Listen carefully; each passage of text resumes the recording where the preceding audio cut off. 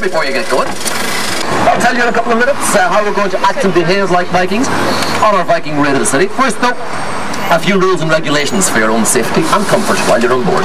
First things first, the air conditioning is on full. That means we've got no windows. It's very important though that you keep your arms and your heads inside the vessel at all times, please. If you stick your arms or heads out, you might lose them. If you lose them, we're not going back for them. Please stay sitting down in your seats at all times. There's no eating allowed on board and no smoking on our Viking vessel either. Okay, those are the rules and regulations. Now it's time for the fun part. As I said, we're all Vikings now. And the people that we see around us in the streets, well, they're not Vikings. Certainly not. No, they're not Dubliners. They're not tourists. No, they're Celts. And tell me, what are we going to do to the Celts? Any ideas? Oh, I like your style. Off with their heads. Kill a lot of them. Decapitate them. Disembowel them. Unfortunately though, we get into terrible trouble when we try to kill Celts on the streets of Dublin these days. EU regulations. Instead, what we're going to do to strike the fear of God into their hearts is something called the Viking roar. Now, it's very important that everybody does the Viking roar and that everybody does it loudly. If you don't do it or you don't do it loudly enough, you'll have to come up here to the front, stand up here at the front and do it on your own. It's a simple three-stage operation and it goes like this. 1, 2 and 3.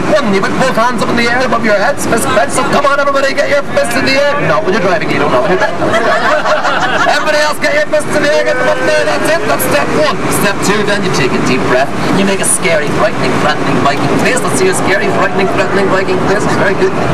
Actually, if you like, sorry, use your usual faces.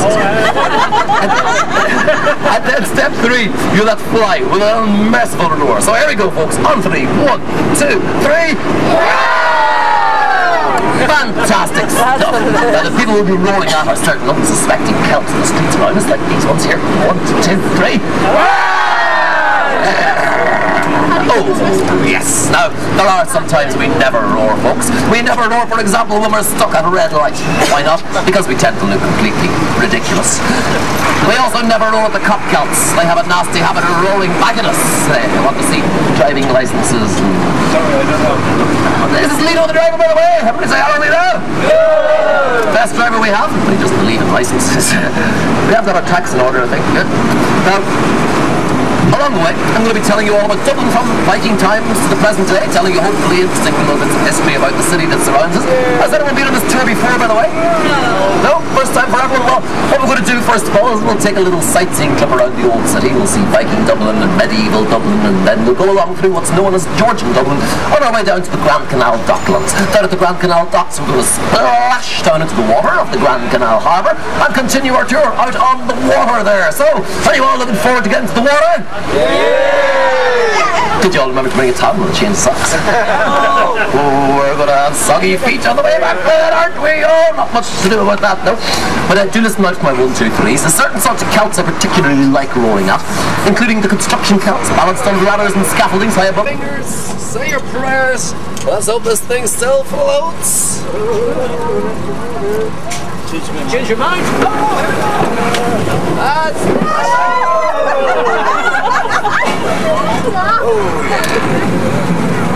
Now we're on the water in a car.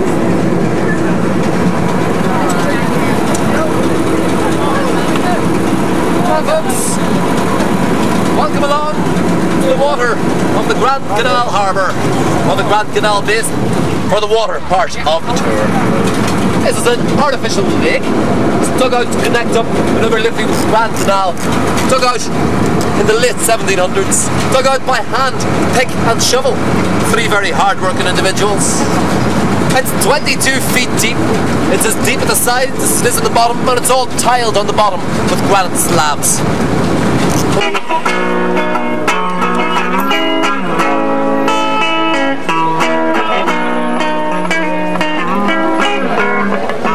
It's going, it's so straight.